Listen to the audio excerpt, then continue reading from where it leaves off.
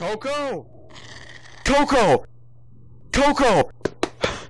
News from the north! Elves report Black Wyvern have crushed Shortheim. High City of Dwarves in search of the last remaining wizards. You gotta hurry up in your training! Whoa there, Fyron. Calm down. I'm working as fast as my powerful abilities lead. Here, check this out. It's my newest spell. I'm telling you all, I do believe my summoning skills are improving. I may very well get my first familiar soon.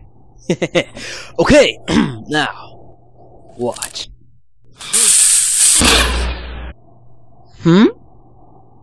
Isn't it just wonderful? Oh, I'm so proud. I can't. It's just, I can't. Just look at its intricacy. Am I missing something? What do you mean? It certainly is thorny. Can it trip a squirrel? Huh? We could use some fresh meat. Hey, don't disparage the flower. Face it, we're dragon dung if you don't learn to study something useful for once.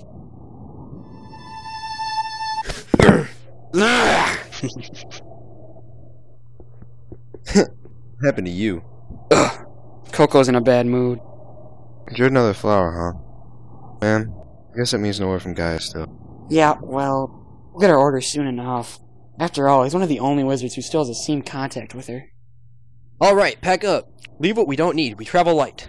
Coco, you give us that every time you stop for your benign training sessions. Maybe you'd like to leave yourself behind. If only. Now, pack up! If my zodiac readings are correct, and they always are, we should be close to Glory Kingdom. Ugh, there's no reasoning with them, is there? Nah, I'm sure there will be a connection with Gaia in town. Town? Coco Zodiac readings. Coco's an idiot, look. Alright, fellas, I'm packed. It's a day's ride down this mountain to Glory Kingdom, so make sure you bring enough food and provisions. Emphasis on the food. Should we tell him? We could. Or we could take bets on how long he will wander in the mountains before Gaia finally tells him Glory Kingdom is to the mountains north of us. Alright, based on the trajectory between the 3 stars above the moon and the clouds heading north, I'd say we are lost. No, don't give up hope yet, gentlemen and gentle elves. Hey Coco, Gaia's talking on a golem, right? Correct.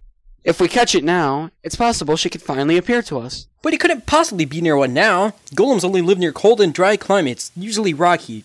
Possibly a few pine trees nearby. Marlin's chest hair, it is possible! Why, do you see it, Harphek? Yep. Golem approaching from the east. It appears to be made of rock. Really? I didn't realize. Fyron, I'm disappointed at you. How was this my fault? Why do you elves have such big ears if you can't even hear a giant walking mountain coming? He's closing in! Okay, man and elf. Defensive positions. Distract him while I move up to that cliff. Lure him to those 2 trees. Yes, sir. Wait, distract? How? A good way to start is move as far away from me. Alright, this is my last exploding arrowhead. Is this a normal battle situation? You gotta be kidding me. Okay, what now? I said, is this the normal battle situation? What? Lead our leader away from the battle and we help him? Screw it. Sacrificing myself for a man I don't even like wasn't in the job description. Anyway, back to the golem. Okay, we meet at that tree. Break on 3. We are retreating. 1, 2, 3, go! Wow. These guys really know what they're doing. It is nice to be with people that actually take orders seriously. Byron, hurry! We gotta get Coco! Hey, Golem! Why don't you pick on someone your own size? I got you, overgrown pebble. You should have heeded your own advice. What? What are you doing? I'm 40 feet smaller than you. Put that down now! That's right! I am Coco the Wizard, High Member, Order of the Scepter, and you will fear my flower!